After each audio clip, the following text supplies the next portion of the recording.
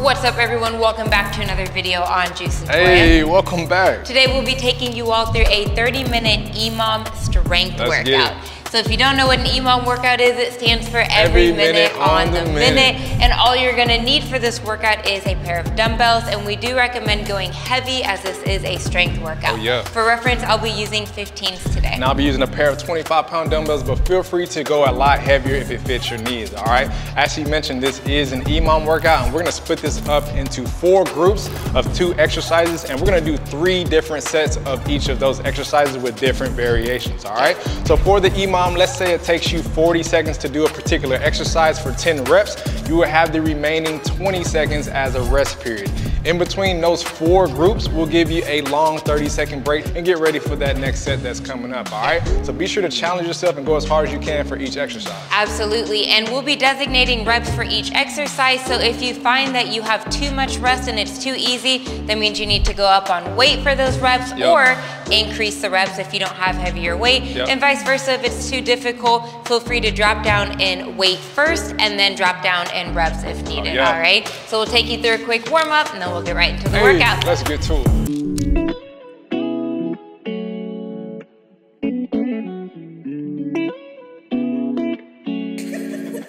Wow, Eli, you're doing great.